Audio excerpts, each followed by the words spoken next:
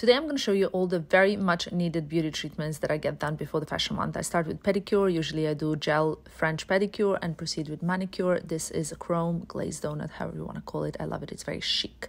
I proceed with eyebrows. I get them laminated, as this gives me that kind of no makeup look. Skin appearance is very important. I start by masking, and I'm also using some hair serums to help protect my hair, like as well as this golden hair mask. I leave that to sit in while I have a nice little shower and moisturize thoroughly, as you can see.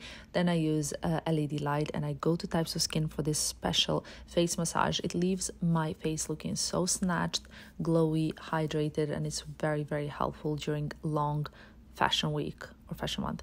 I get a haircut, and I also do Tokyo treatment for my hair because then hair looks glossier, shinier, and healthier.